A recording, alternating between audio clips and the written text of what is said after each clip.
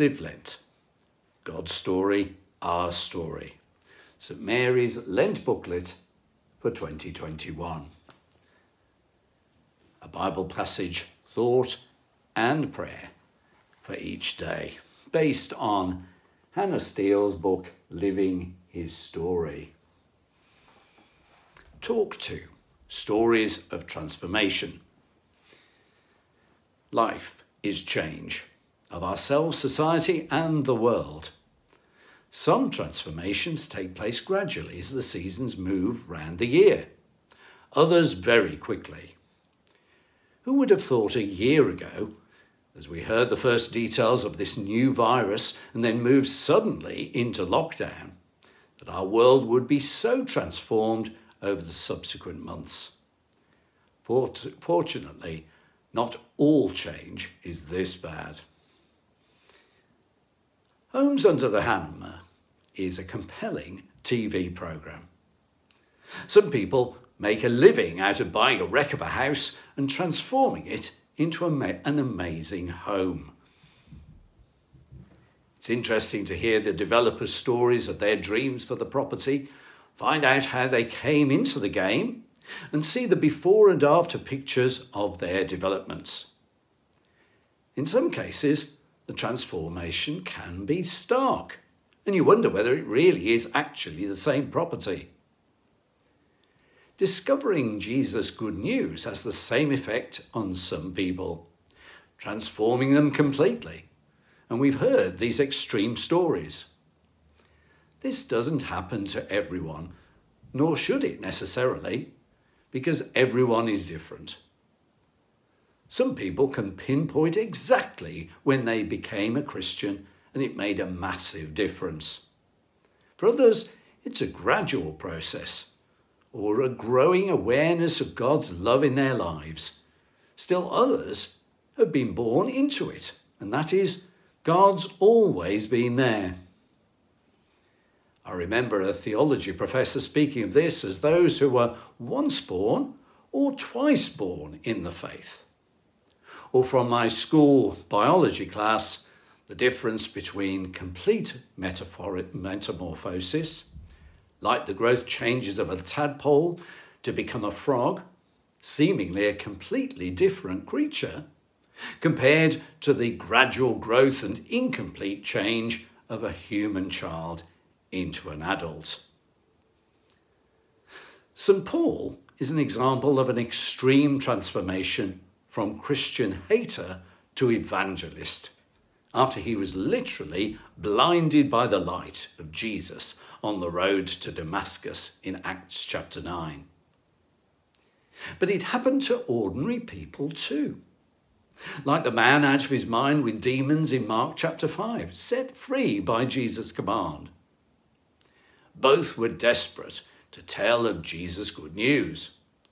Paul went to the world, journeying hundreds of miles across the Roman world. The ordinary man was told by Jesus simply to go home and tell his friends how much the Lord had done for him. Some questions at this point. You may like to take your time on these, maybe pause this recording with each question so you have time to ponder. Can you think of a time of transformation in your life? And has faith been transformative for you? Do you feel like a once-born or twice-born Christian? Thinking about Homes Under the Hammer, when Jesus came into your life as your developer, were you changed from a wreck? Or did Jesus for you just move the furniture about a bit? Having thought about how your life has changed, greatly or very little, it doesn't matter, it's your story that matters. Whatever the changes involved for you, how could you put this over to someone who wants to know about your faith? However it is, sharing your story has to be you being real. And it's good to have already thought about it, just as you will have done a few moments ago, reflecting on those questions. As part of it, be prepared to listen to others' stories so that they can be ready to listen to yours. Now here's Hannah's thoughts on telling your own real story and how it can make a difference to someone else's life by introducing them to Jesus. Paul knew that the gospel story could never be communicated purely with words, but it had to be lived as well. Our story becomes more authentic to people when they see that it really does have an impact on the way we live our lives. It's often through our daily lives that we demonstrate the topsy-turvy way of the kingdom of God. In a culture where people are more interested in whether things work than whether things are true, our lived experience becomes a potent advocate in our everyday witness.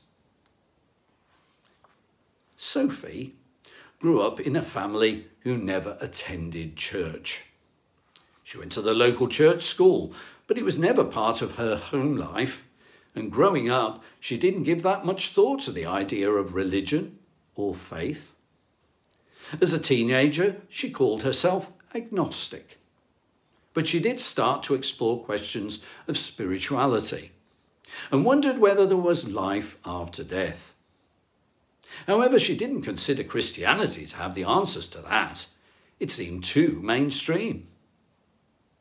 At the age of 19, she found herself living in a shared house with other young people. While she joined in with socialising and drinking, she started to be increasingly aware of a void in her life. She carried on joining in with the crowd, but there was a young woman called Emily in her house who seemed to have found a very different way of living. Sophie recalls that Emily seemed to have very different priorities. She went off to church on a Sunday and she would run a small group in their living room each week, which made Sophie curious. However, it wasn't just activities that made Emily seem different. Sophie found her to be consistently kind and caring, and never judgmental about some of Sophie's life choices that were clearly at odds with Emily's. In time, Sophie began to ask questions about the Christian faith, and they started talking together. At points, Sophie became angry and would vehemently disagree with Emily. But on each occasion, she was met with love and acceptance. Emily never claimed to know all the answers, and there were times she didn't know what to say to Sophie's next challenging question. But this made her seem more authentic in Sophie's book, as she saw that her faith really was a part of her everyday life. In time, Sophie was intrigued enough to attend an inquirer's course where she became a Christian. However, it was the patient and loving witness of a Christian friend who didn't just talk the talk, but walked it, that had the greatest impact on Sophie's own story. In one of his letters in the Bible, Peter writes, "But in your hearts sanctify Christ as Lord. Always be ready to make your defence to anyone who demands from you an account of the hope that is in you. Yet do it with gentleness and reverence." That's from 1 Peter chapter 3. I hope that these thoughts will help you to share something of your story as it is interwoven with God's story. Let's have a prayer to finish. Gracious God, help us to be prepared to share our own story, the reason we have for putting our hope in you. Please give us those opportunities and then help us to take them.